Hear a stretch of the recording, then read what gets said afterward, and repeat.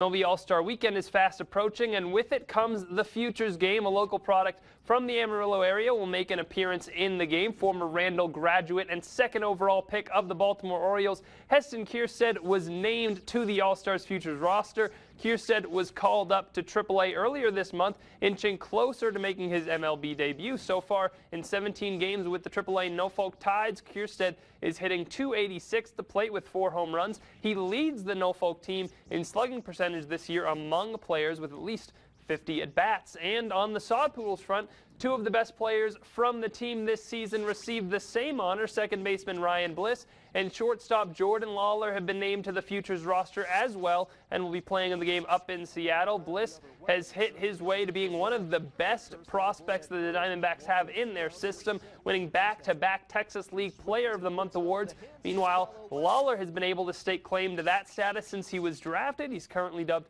as one of the top 10 prospects in all of baseball. Don't forget the Sod Poodles are back at Hodgetown tomorrow. With it will come some festivities for the weekend. The Soddies will be wearing special Independence Day themed jerseys starting on Friday and running through the holiday weekend up until their final home game of the series on Monday. They'll also have fireworks in honor of the 4th of July on Friday, Saturday, and Monday night. In addition to all of that, there will be a free-to-attend block party prior to Monday's game from 3 to 6 with live music, food trucks, and more.